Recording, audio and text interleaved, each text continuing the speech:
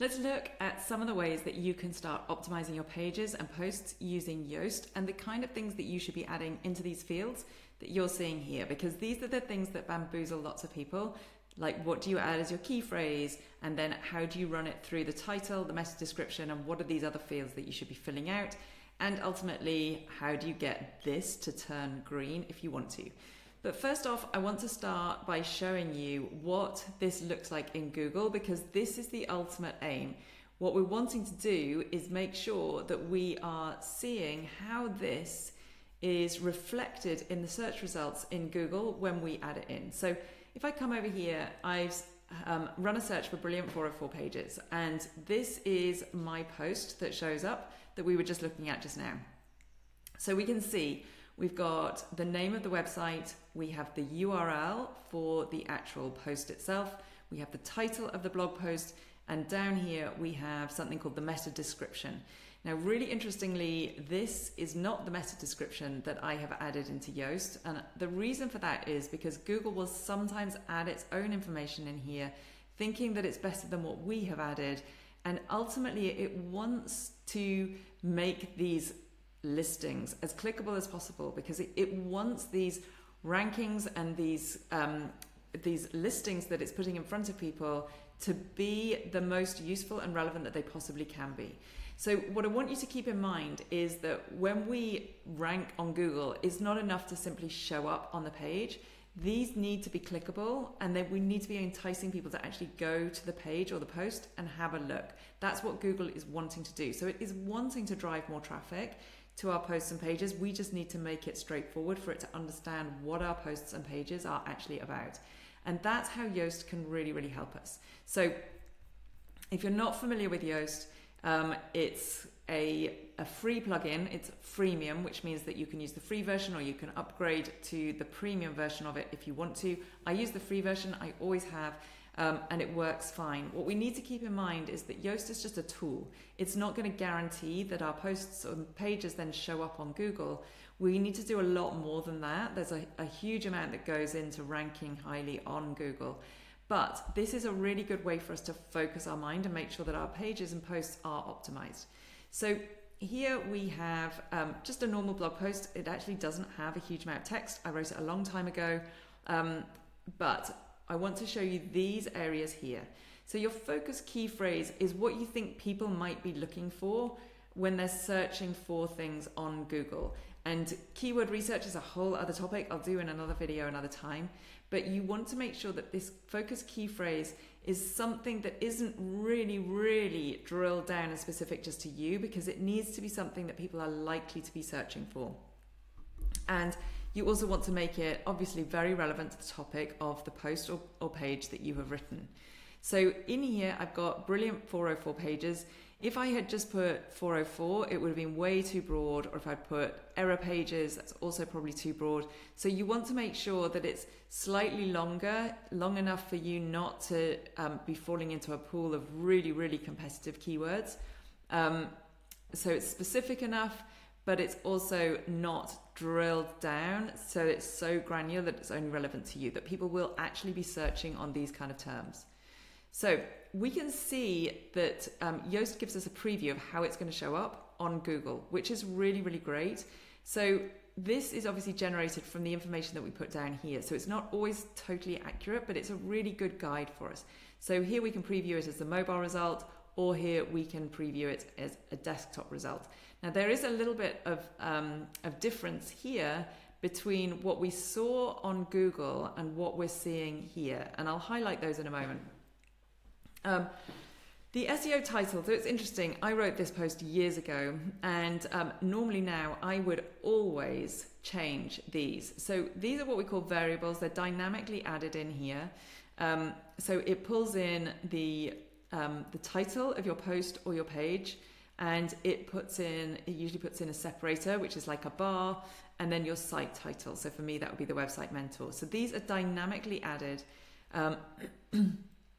But when I look over on here, you'll see all it's done actually is add the title, which is quite unusual. So what I would have expected is the title and then a separator and then the website mentor, but it hasn't added that on here. I'm not going to mess with it because this page is doing okay.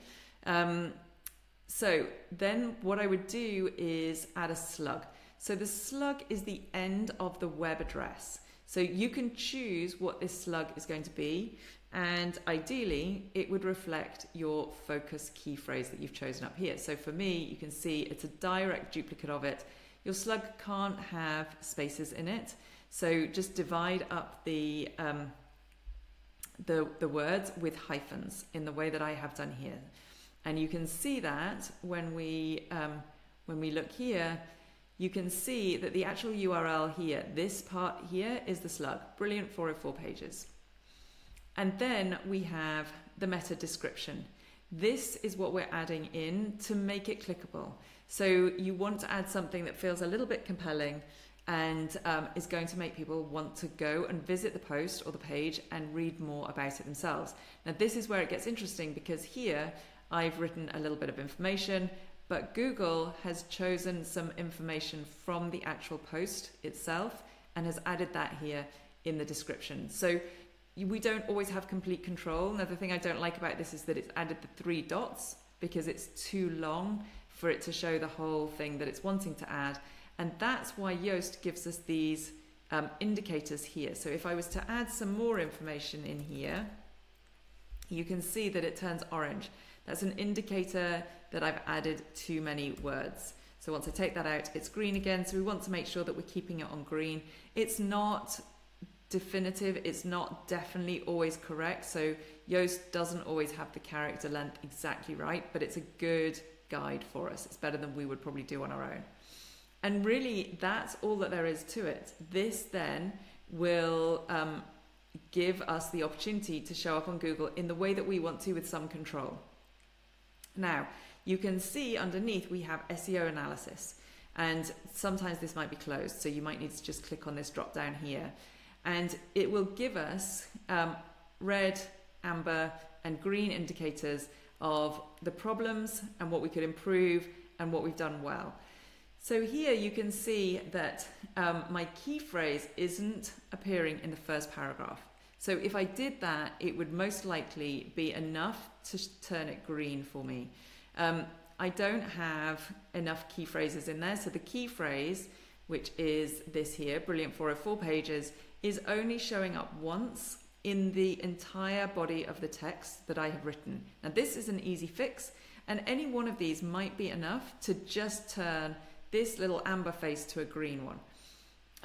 So over here we have, it wants key phrases in the subheadings. So your subheadings are like your H2s and your H3s in your post. I could also have alt attributes, so I could add in alt titles onto my images, which also have the key phrase in them. And it's telling me that I haven't front loaded the keyword or the key phrase in the SEO title. So the SEO title is here. Now I haven't even added an SEO title, and maybe I will. I'll show you exactly how I would do that. So here I would just take out these lozenges that are added as the variables, and I could put brilliant 404 pages, get some inspiration for your error pages. Now you can see that this is still green, so hopefully this title will carry on showing up. If I carried on adding some more, you can see it's turned red. So I want to get rid of that. So you want to make sure you're keeping it green. Once you've made any changes, you need to go ahead and hit save. But I want to make another change. Let me just see. So that was enough to make this turn green. So the reason for that is because I have front loaded this SEO title and I've customized it, and that was all it took. What I was actually going to do was I was going to go and add in an extra